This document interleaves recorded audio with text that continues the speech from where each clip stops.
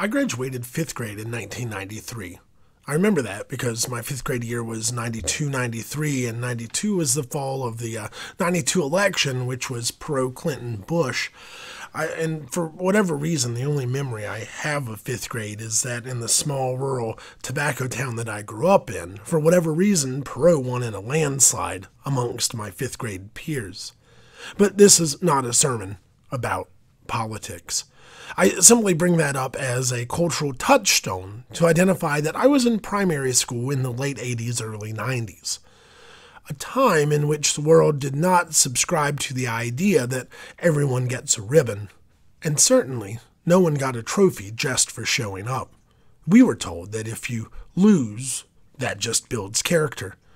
And throughout my primary school career, through 5 field days, that day in the spring where there were races of every imaginable kind, sprints and 3-legged races and potato sack races and egg and spoon races, I went 0-5, never getting the blue ribbon for first, red for second, or yellow for third. The same could be said for the science fair projects that we submitted because we were forced to, and the top 3 projects across various categories would also receive ribbons, another reality that I went 0-5. This idea that you get what you deserve, or sometimes you just lose, was also underlined even at church camp as the summers would come by.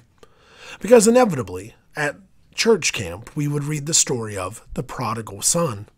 You know the story. There's a father who has 2 sons.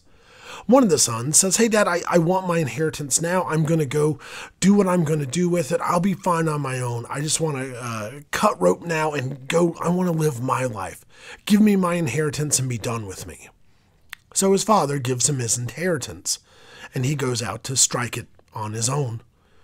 He makes a bunch of foolish decisions. He squanders the money on NFTs or whatever people were buying in the first century, I suppose.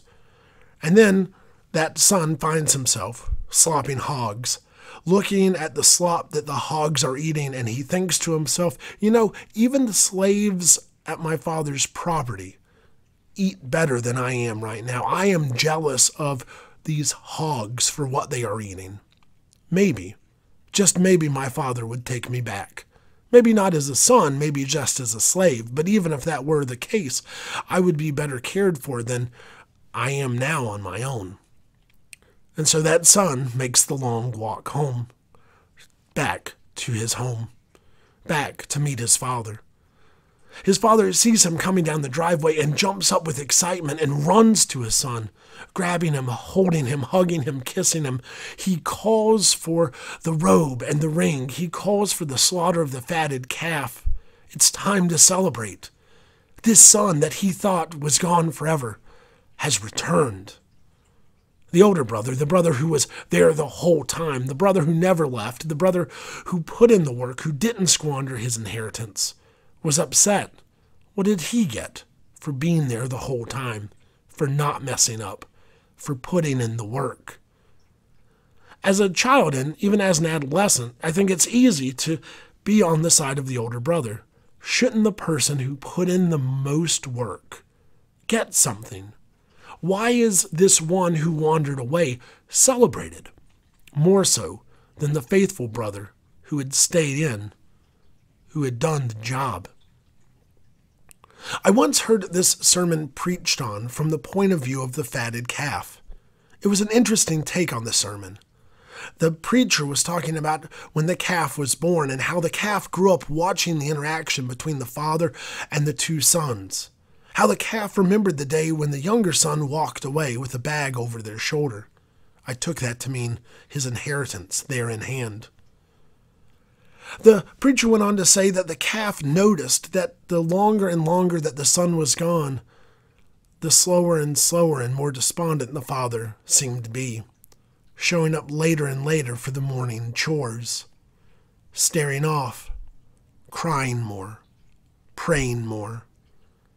The calf noticed how it changed the lives of both the father and the son, until one day, when the calf was in the field, it noticed the father jump up from his chair and run down the driveway.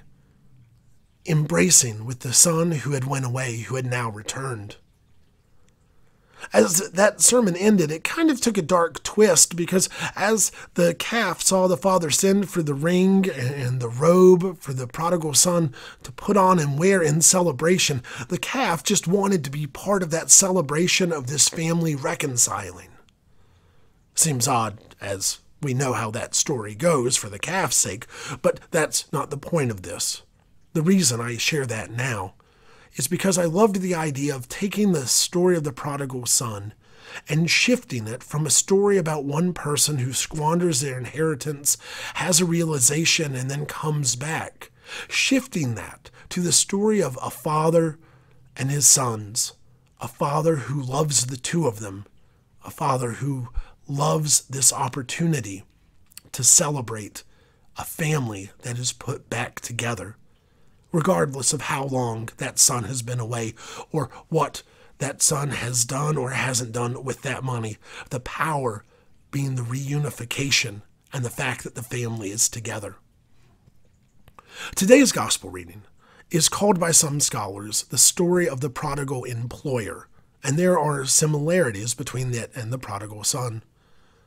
In our story, the main character, kind of like the cow retelling the prodigal son, our main character is the landowner, the one who calls workers in to work in his field, the one who pays those workers, the one who talks with those workers at the end of the parable. And in this story, we have people who have been working for different amounts of time. Some early, some at 9 a.m., some at noon, some at 3, some at 5. In the way that one of the brothers worked the whole time and the other brother left for a while and then came back. But as we turn our attention to this parable in the 20th chapter of Matthew's Gospel, let's consider a few things. First and foremost, let's underline the idea that this is a story about the landowner. The landowner is the primary actor. The landowner is the one who goes out and finds people to call in to work the field. The landowner is the one who makes the invitation over and over and over again.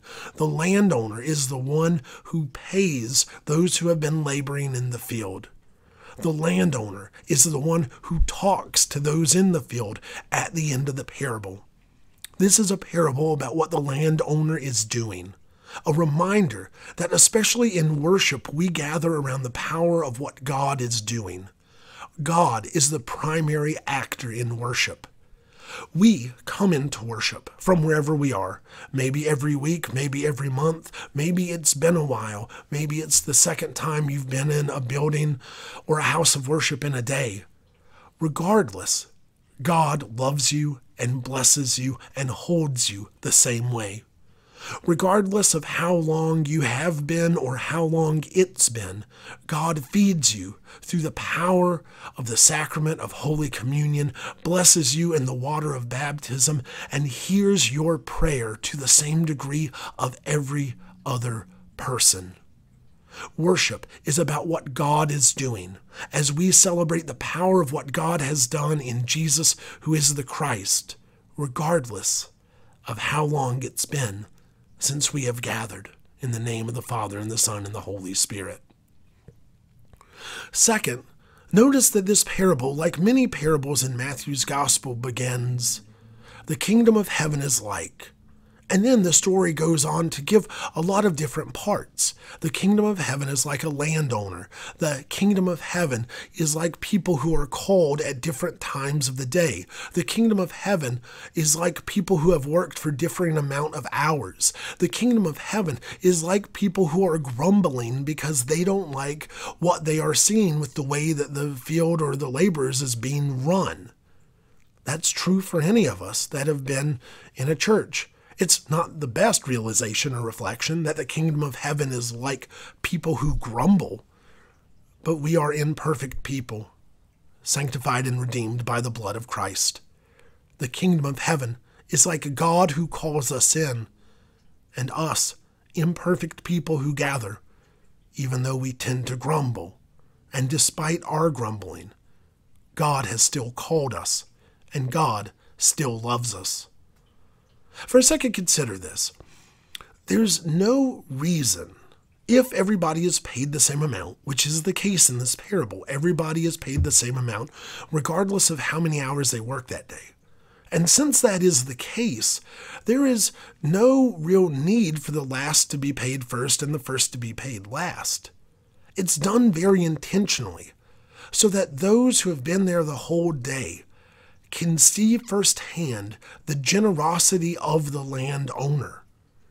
The reason that it sticks out that the last will be first and the first will be last is specifically to show off the generosity of the landowner, to show the grace and the love and power of God in this parable form. And that brings us to the last point, and that's this. In this parable, we have a vision of the end of time, of the end of days. Because consider this, all of the action of this parable happens at the end of the workday. Time is up, the sun is setting, it's time to get paid and go home. Everything is finished. This is a parable about the end of time, the end of the world, the return of the Messiah, however you want to think about it in that regard. There are those who have been in the church much longer than other people. Some people who are cradle Christians and some people who have come much closer to the end of their life. And yet all of them are loved, sanctified, and redeemed the same way out of the generosity of God Almighty in the life, death, and resurrection of Jesus Christ. Martin Luther's famous mantra is that we are saved by grace through faith apart from works. We are saved by the grace of God, which is a gift, through our faith, which we also receive as a gift. Saved by grace through faith apart from works, whatever those works may be, or however long we may have been doing those works. We are saved not because of them, but because of the generosity and love of God Almighty. This simple and powerful truth is one of the things that allowed Christianity to light a fire that spread over the entire world. That at the end of it all, it doesn't matter if you are the missionary or the one who has just heard the gospel. God loves you, and you are saved the same way. Receive the blessing and the grace of God. The love of you, love from a creator to God's creation. That there is a place for you, that there is a blessing for you as we gather, not as we ought, but as we are able, held and sustained by the power of God our Maker. Thanks be to God. Amen.